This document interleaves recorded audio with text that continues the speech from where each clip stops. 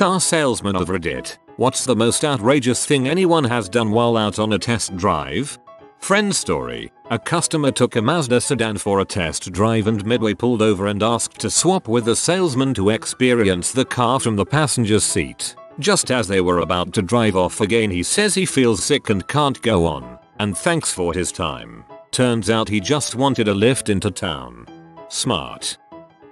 I had a dirty looking guy with long, greasy hair want to test drive a Cadillac. We had a pre-planned route for test drives, but he turned the opposite way out of the dealership and told me he wanted to go his own way. At this point, he was acting somewhat strange, like nothing specific, just odd mannerisms. We drove a couple miles and I started getting a bit scared that I was going to be on the 6 o'clock news, when suddenly he pulled into an ice cream place. He bought us both ice cream cones and we ate them as he checked out the engine. Then we drove back and he left. It was nice. Not a salesman, but once I went to a Mazda dealership to test drive an RX-8. The salesman was a talkative dude, and to make conversation I asked him what was the craziest thing he's seen on the job. He told me he let a guy test drive an RX-8 as well and that the dude absolutely loved it. Before buying it though, he had to go show his mom to see if she would approve. Dude asked the salesman, "Can I go show this to my mom to see if she approves?" Salesman said of course. The dude doesn't come back after a few hours, so the salesman calls him up and the dude lets him know he's on his way to New Orleans to show his mom. The dealership was in South Texas. The dude shows up a day or so later and buys the car. Salesman is relieved because he would have been fired and then some. Used car dealer in NJ here. I was selling a 2006 Honda Odyssey XL and the only info I get before a test drive is a driver's license and a phone number. The guy said he knew the area, so I'll let him go alone cause we were short staffed. I told him to keep it short. This jerk is gone for 3 hours and ignoring my phone calls. I was about to call the police but I decided to give him another half hour. He finally came back and the van was filled with groceries and some crap from Home Depot. I was peed and he knew it. I'll never forget what he said. "I know you're peed, but before you say anything, I'll buy it." I laughed and held firm on the price, which he didn't seem to have a problem with. Grocery bag test can make it or break it. Clearly that car aced the test. I had a car salesman start crying on me when I told him I was still looking and not going to buy the car that day. He broke down and cried. A 30-year-old man. He excused himself and went to see his manager, came back and cried some more. He said he thought we connected and was sure I was going to buy the car. A couple of years ago I go to buy a car. At the beginning of the drive I can tell the car salesman isn't looking so well. He's looking a bit loopy and pale. About halfway through the drive he yells for me to pull over. As I stop he opens the door and pukes all over the ground and the inside of the door. The last 10 minutes in that car were the most awkward and worst smelling moments of my life.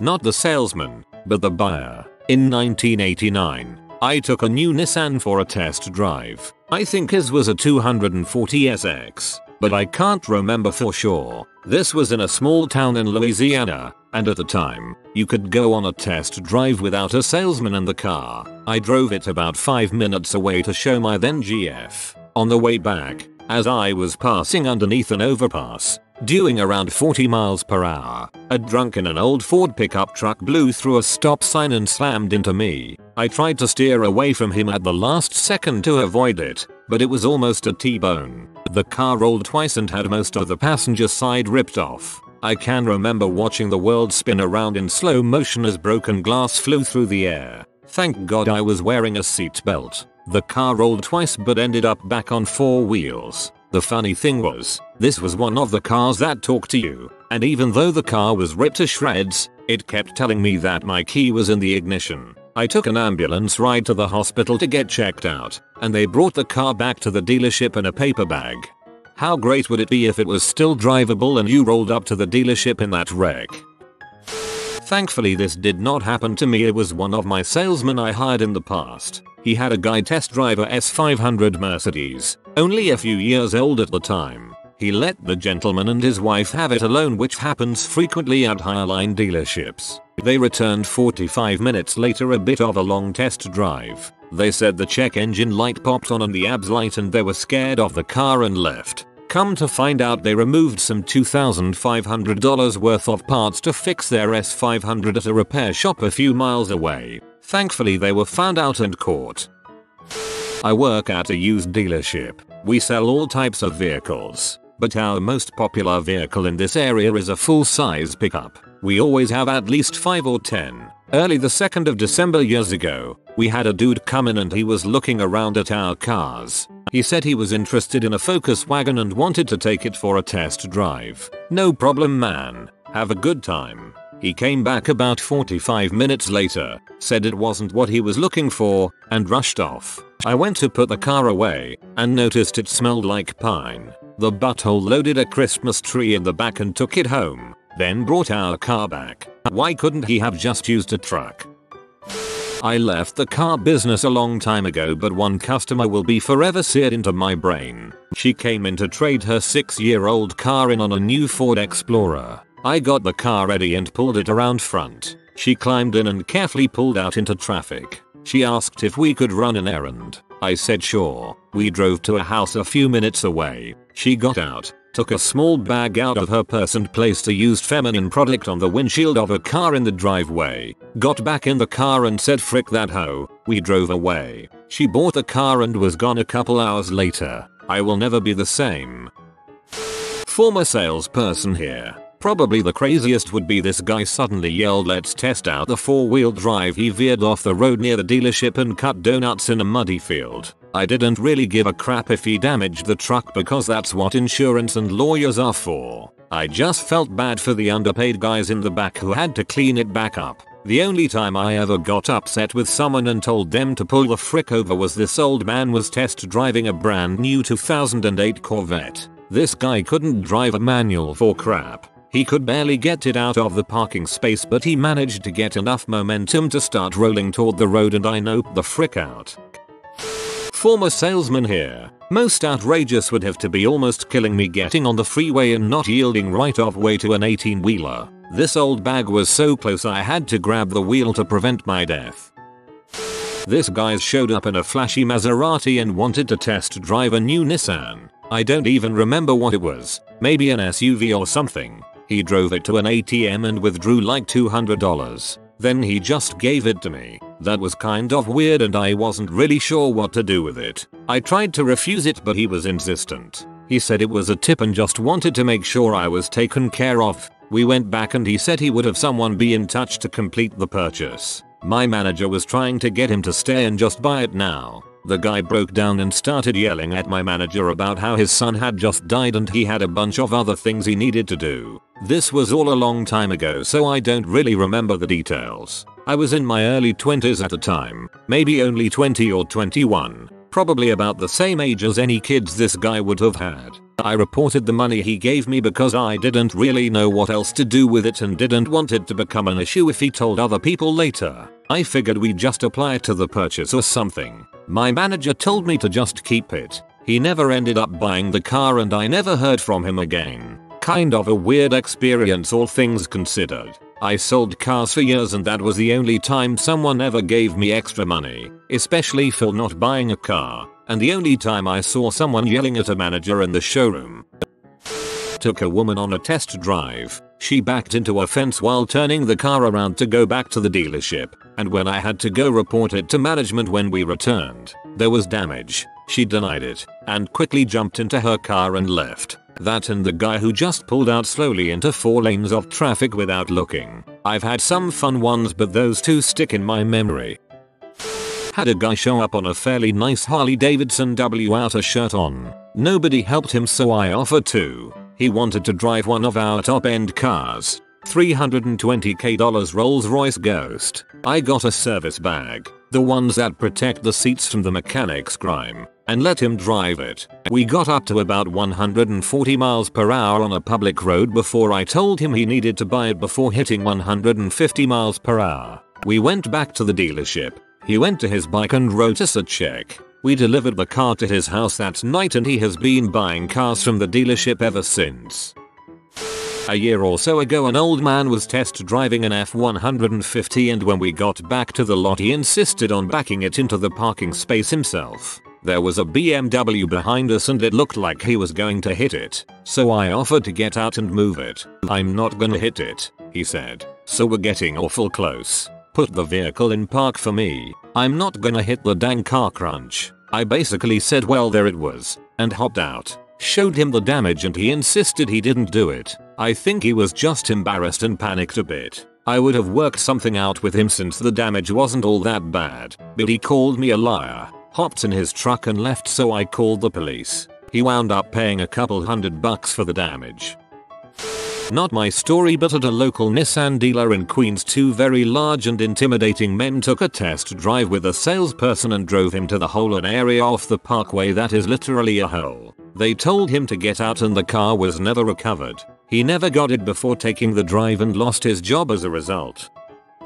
I was showing a car to a guy one day. When I went to go get something, he had opened the hood to look at the engine bay, and he had closed it before I got back. Well, while we were driving on the interstate, sure enough, the hood flew open because he hadn't latched it all the way. It smashed into the windshield, shattering it. We were going really fast, and all of a sudden we couldn't see anything at all. I thought we were goners, but somehow he made it off the road without any further incident. I was also offered intercourse in a car by an attractive older woman, but didn't do it. We had a brand new 2014 Audi S4, and it was right after a snowstorm. The kid test driving it was younger, and came with cash. We were going for a normal test drive when he went into an open hospital parking lot. At that point he proceeded to turn off the traction control and start doing donuts as I hold onto the oh crap handle for my life. After telling him to stop well over 10 times, he stopped and I kicked him out of the driver's seat and drove back. After getting screamed at by our GM, he ended up buying the car. Needless to say, he scared the crap out of me. Could have been worse. This sounds like a legitimate test drive. Not a dealer, but I had my wife do this. It shocked me and the dealer. So we're looking at full-size cars and we look at the trunk. My wife says, "Wow, you could hide a couple bodies in there," he says. "Yeah, maybe." Without warning she climbs in, lays down and says, "Yeah, you sure can. We'll take it." I looked at him and said, "We're newlyweds." His shocked face lost all color and became even more exaggerated. He said, "Oh, well, looks like you got you a winner." The entire time my wife is laying in the trunk rolling and saying, "Heck, I bet we could get 3 in here." I actually do that every time I look at a car as well. Trunk space is important, man. No need to buy a car that can only fit one dead escort. I test drove a sports car once and the salesman kept telling me to step on the gas so that I could get a good sense of the power. After ignoring him a couple times, he put his hand on my thigh and pressed my leg down into the accelerator. I instinctively backhanded him with a closed fist and gave him a bloody nose. The rest of the test drive was pretty awkward. I was driving a customer's trade-in. He had an old Subaru Forester, 2002 or something. It was pretty banged up. Test driving it to make sure it rolls and see if there are any noises. Open the driver door to a seriously foul stench. I mean, it was like a blast of concentrated landfill juice collected on a hot summer day. This actually isn't uncommon. Lots of people are dirty as heck and your cars show it. So I do the drive, get back to the dealership and start checking the inside. Rummaging through what looks like 10-year-old newspapers in the floorboard, covered in what looks like coffee stains. Start looking around and there's quite a few coffee spills. Oh well, crap happens. I go to move the newspapers back to the floorboard and all I see is a ton of maggots squirming around. Once I noticed the moving ones, I realized that what I thought were coffee grounds were dead ones. Layers and layers of dead maggots. What about vice versa? Years ago I had an old truck that I wanted to trade in on a new vehicle, and the salesman took it for a test drive. When he came back, he said, "What's that noise?" I said, "What noise?" He mumbled something vague, gave me a ridiculous offer for my truck, then promptly disappeared for a long lunch. When I tried to drive my truck off the lot, I realized what the noise was. The car salesman had put my vehicle up against a curb, revved the engine, and dropped the clutch to test it. He sheared 3 of the 4 bolts off the drive shaft. Clutch was good. Needless to say, I bought my new car from another dealer. I used to work at Subaru as a detailer, and we had just gotten in the new Subaru Outback with eyesight. Eyesight was basically 2 cameras that were used to adjustable speed control, as well as automatic braking if you were too close to a vehicle in front of you or approaching something fast that you will hit. It automatically brakes for you. Anyways, this salesman was an idiot and wanted to show me how the system works on the lot. I had a sneaking suspicion that something would go wrong. So I hop in, he says everything is ready, watch this. So he floors it along the back row of the lot, driving right towards another new Outback. He was expecting it to brake for him when he was zooming towards it, but bam, drove right into another vehicle head on and smashed up 2 brand new vehicles pretty badly. His reason: frick, I forgot to turn eyesight on. Oops, nothing happened to him because he's the manager's son. I work at a Ford Lincoln dealership, and this was a few months back, but I had an elderly couple come in and ask to take a new Lincoln MKZ out for a test drive. While making a selection to drive, they bring up the fact they are very interested in the lane keeping system and driver assist package. I think it's great they are wanting to get some of the latest and greatest technology, so I find one with all the features we talked about and proceeded with a drive. Just before allowing them to drive, I ask if they have a radio station they want to listen to. They did. It was a spa station on Sirius, so I put that on for them and we start the drive. About halfway in, I ask why they were so interested in the driver's assist features, and they come right out and tell me he has issues passing out at the wheel and wanted to feel safer while driving. I ask how frequent, and they say a couple times every time they drive. If I would have had the power to revoke their driver's license, I would have on the spot. I recommended not listening to the spa station at this point cause anyone would pass out listening to that music. But we continued on with the spa music and all. On the way back, sure as heck he passes out while going 70 on the freeway. No one really notices it at first, and the car did a good job keeping it in the lane, but then his wife noticed and had to scream and hit him gently to wake him back up. Couldn't believe they would even risk themselves, let alone others' lives, by getting behind any wheel. I made him pull over and I finished the drive for them. About 20 years ago, my dad's co-worker was with 2 Mexicans that wanted to test drive a car. My dad's co-worker was Cuban with blonde hair and blue eyes, so it didn't look like he grew up speaking fluent Spanish. About 5 minutes in, they start talking to each other in Spanish, saying something like, "When we go around the corner is when I get his attention and you shoot him." So the employee opens the door while they're going about 35 miles per hour in a residential and rolls out of the car and takes off. The car sped off and headed for Mexico. They were eventually caught. I guess they were cartel. Those guys don't frick around. I was working at a Dayton, Ohio BMW dealership selling new and used cars. A late 20-something fairly well-dressed gentleman wanted to look at a used Jeep Cherokee. He had credit issues, but I called a local credit union and got him approved. I grabbed the keys and we left for a test drive. He asked to stop by his financial advisor's office to get a second opinion. I was slightly reluctant because this office was located in the absolute worst part of Dayton. I agreed since it was only 3 miles from the dealership. He pulls into this parking lot and run inside this sleazy strip club and tells me to wait. Soon all these Coke W strippers come out to check out Jim's new ride. These girls were in G-strings crawling around in the car, pushing buttons and cranking the radio up. Lil Wayne starts playing and they start grinding on the leather seats. All in broad daylight, mind you. Jim finally returns with his financial advisor and tells me the payment is too high. I agreed and knocked another $500 off. He gave me 100 free passes the club. I still don't know what happened to my necktie. My mom went into an Audi dealership and was asking about a car that was $80,000. She wasn't planning on stopping by that day, so she was wearing yoga pants and a t-shirt, without any makeup. The car salesman kept trying to push her towards less expensive cars, but she tried them out and didn't like them nearly as much as the other. When my mom finally asked him why he wouldn't show her the car she wanted, he said, "I think that car is too expensive for you." Little did he know that my mom had just empty nested and was looking to finally get a luxury car after decades of buying used Suburbans that had seen better days.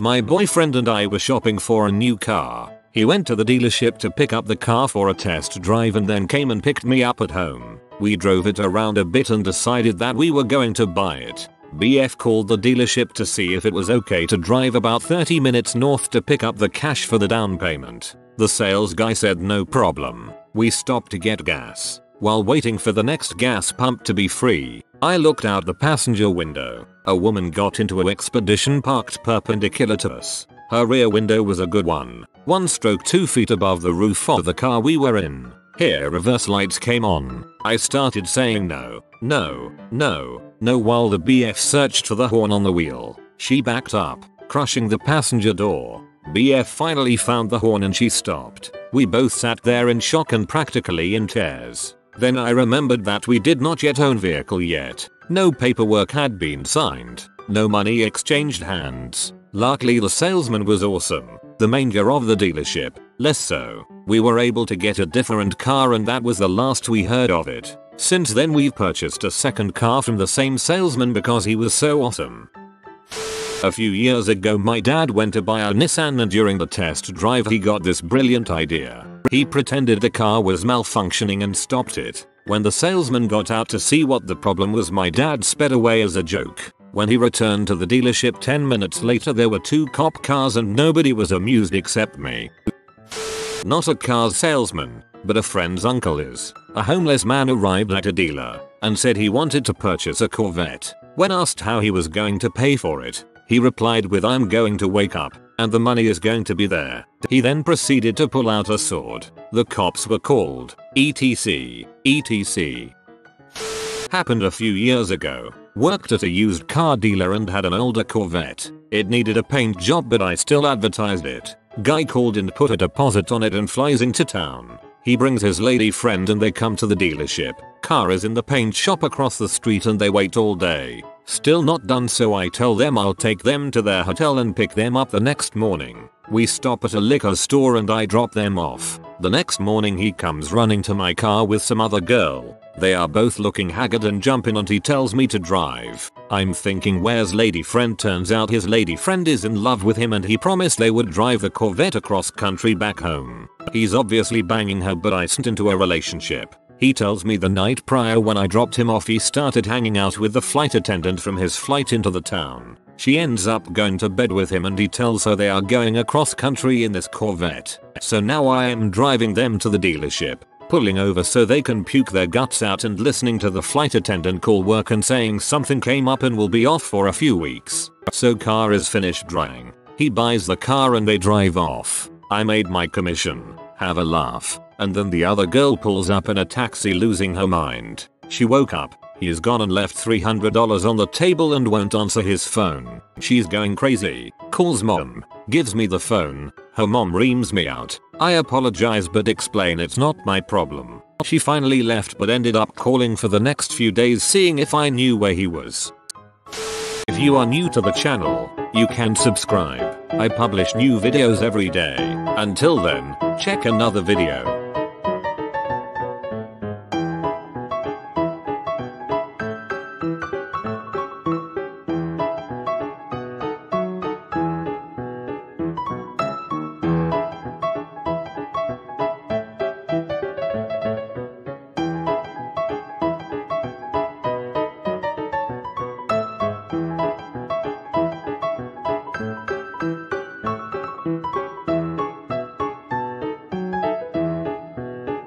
Bye for now.